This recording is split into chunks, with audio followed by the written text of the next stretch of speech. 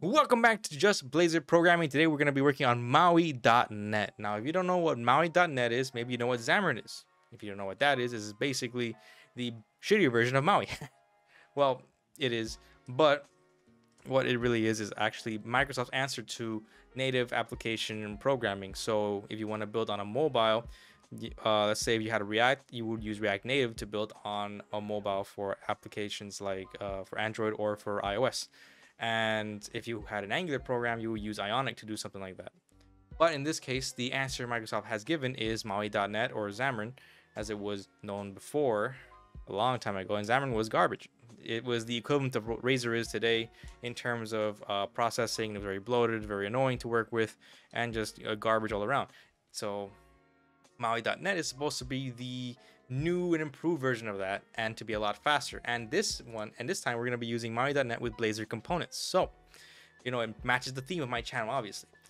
And in this case, because the Blazor components still use bootstrap.js, I didn't like that look and feel, and I want to begin there. I want to change that look and feel to something a little bit nicer. Now, some of you in the comments, at least one of you did, said that you wanted to add maybe Fluent styling. Maybe I'll get there one day, but honestly, I don't like the Microsoft styles, which is what Fluent is. I don't know what it is. I just like material design a lot more. I think it's just a lot nicer to look at. And that is what we'll be doing this video on. Maui.net with MudBlazor. So, let's get started by first showing you what the final product's gonna look like. So take that off, take that here, perfect. And I have my emulator running right now. This is the final product that we're gonna be working on. This is the Android emulator working with material design basically. So this is MudBlazor already attached to it. So this is all MudBlazor stuff. It's just the easiest I could do. And I just added a bunch of stuff to the beginning of the page. So as you can see here, if you want to center it, you're going to have to go out of your way to do that yourself, but it mostly works. In fact, if we even click this button here, it will, it will actually go to a Google page on the actual Android. So everything kind of works. There's nothing here that it goes, there's no link to it, but you know what I'm saying? And then obviously you have the buttons all done in material design, and I think it looks nice. So let's see how we do this. I'm just gonna stop this. So the first things we got to do is we're going to get the Visual Studio 2022 preview. If you don't have that, get it first. So we're just going to activate this. And I made a video about how to install Maui. It's just that it didn't work for me the first time because I had issues with the emulator. And if you run into issues with the emulator trying to do this, I have a video just for that. Hopefully we'll have it here. So in case you run into a problem, we'll be creating a new project. And then right here, .NET Maui Blazor app. We're going to call this with Blazor. That's fine. You don't get many options here. This is not like the whole Blazor server, Blazor web app stuff. This is fairly straightforward. So now we have our Maui project already here. Now the first thing I want you to do, because I have to do this on my computer, and this will probably save you some problems, is if you don't already have this, go to where it says Android, go to Tools, Android, and then Android Device Manager.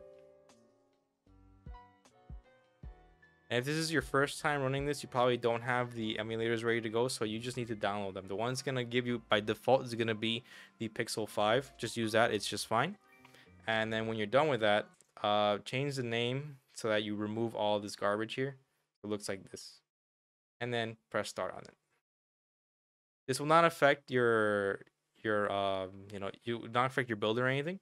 It's just to have it here right now for later, because for me, I need to activate this first before I run this. And if any of you are having issues, that's I think the main problem. So when you're done with that, make sure you assign it with this. We're not going to be working on iOS stuff right here. I don't have any of the iOS emulators, so I'm just going to be doing it with Android. The process will be the same most likely.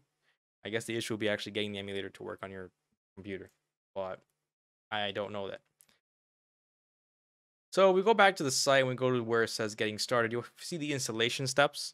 You do not need to follow these for this step. You could use adding the .NET package installation yourself, and then everything else is the same.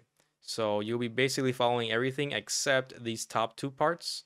And if you want to, you can go do the NuGet. You get it as a NuGet package instead of doing it this way, which is what I'm gonna do here because I like easy peasy things, and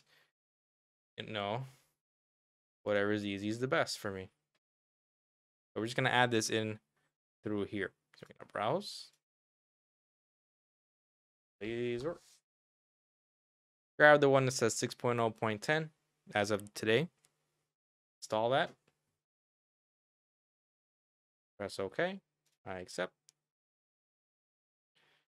And are we done? Almost done.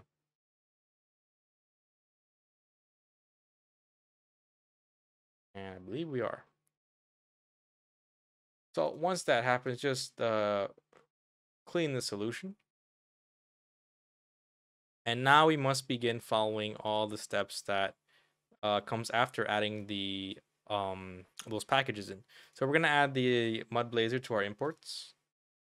We go to where it says imports here, and we're gonna add MudBlazor here. This is the first step. After that, we go to our Maui program, and we're gonna be adding MudBlazor up here as well. MudBlazor dot services, because we're gonna need to add it as a service here.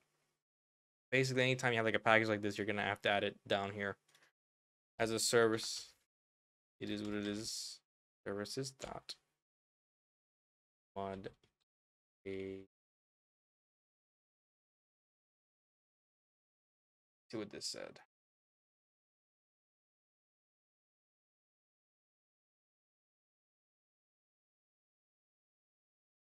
MudBlazor service. This.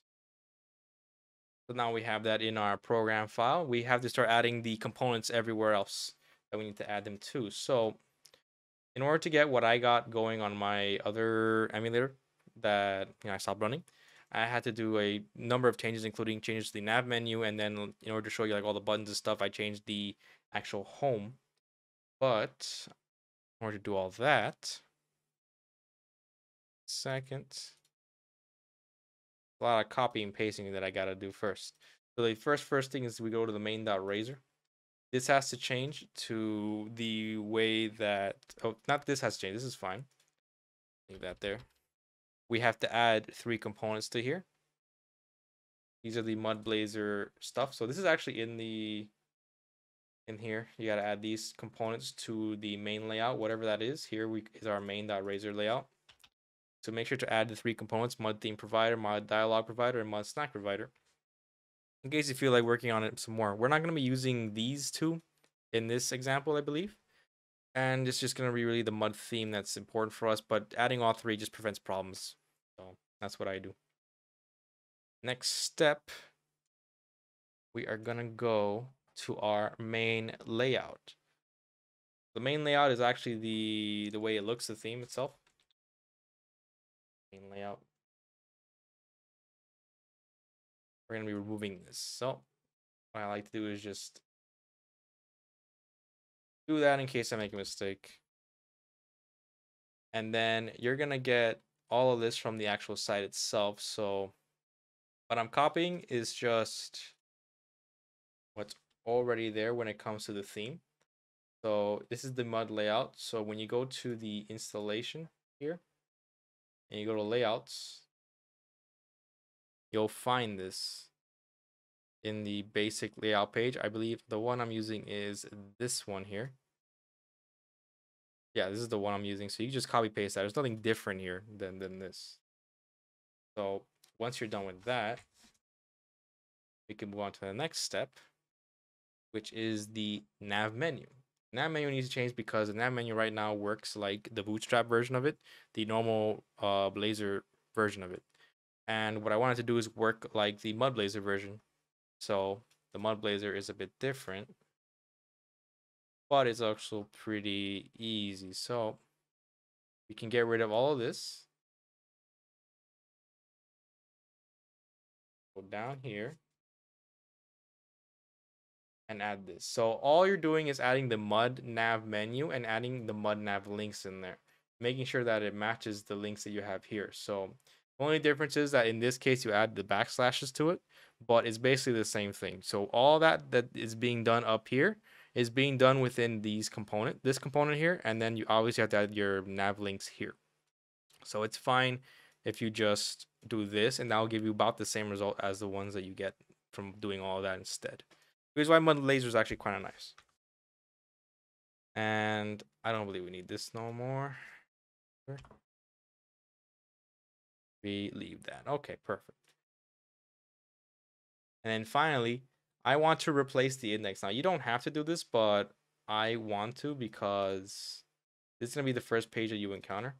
So this is the original index page. Keep this page URI, but you don't need any of this anymore. You can keep the hello world or whatever, but we're going to have our own version of it. So don't be scared about what I'm about to do now.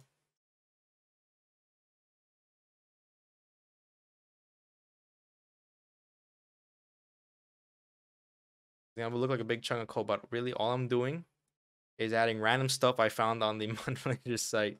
So what I did is I went and found like a few things in here. This is like one of the first hello world things that is actually on the MudBlazor template itself. So this was on the template, only this piece right here.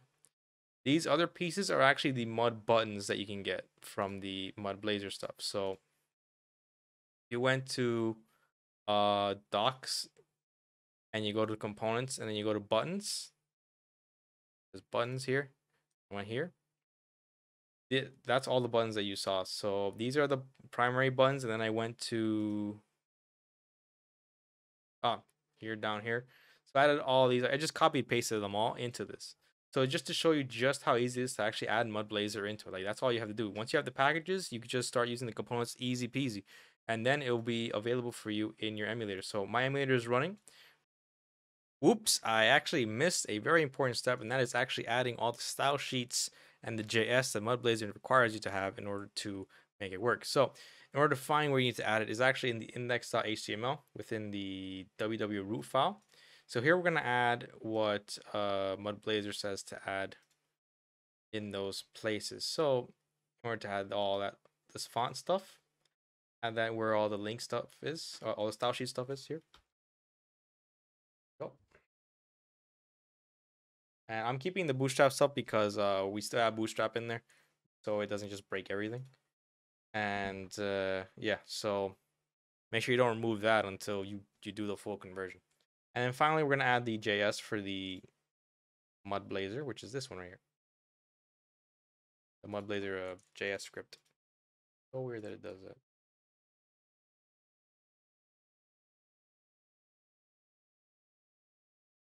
So now we have everything here. Now I'm gonna run it again, and I'm gonna stop recording until this loads up because it takes a while to load, unfortunately. Oh, perfect. Didn't take that long in IRL. So here we go. This is everything we've done so far. We've what we've done is we've replaced the nav menu. We replaced whatever the index was with just random stuff from the MudBlazor site. And as you can see, this is still left with the bootstrap stuff here. So this is all bootstrap left, and it all still works. We didn't remove any of the bootstrap JS or whatever. So it all is like just bootstrap. But the only thing that is actually MudBlazor related is here because these are actually using the MudBlazor components along with the nav menu. Thanks to Blazor and adding that to Maui as the front end, basically, you can do a lot with this. You could do a web application and then try to get all the MudBlazor, not the MudBlazor, you get all the Blazor components, regardless whether it's MudBlazor or the normal Blazor stuff. You can move them around. You could use them in .NET Maui and apply those themes and stuff that you've already created into it. Of course, the backend might be a little bit different because it is going to work a little bit differently than what you have if you're working with like with WebAssembly or something. But you have your front end there, and if you already built it, fantastic, it's already good to go for you. And if it's just like a bunch of these buttons and stuff that maybe they call to an API or whatever, then you're basically halfway done. All you have to do is just import everything you need here, and then maybe a little bit of styling, maybe center this a little bit more, make the buttons just feel your way through it, because this is mobile development, so it's going to be a little bit different than web app development. But you know, it's a lot of work already done for you, especially if you're working in Blazor. So that's why I wanted to do this. I also have the MudBlazor video they should check out, that I made before, if you are interested in MudBlazor normal. And if not, then you know, we'll continue on the Maui stuff. If you like Maui stuff, please let me know. Put a like and a subscribe there. Comment there. Do what you gotta do to make sure that you let me know that you want more Maui content or whatever.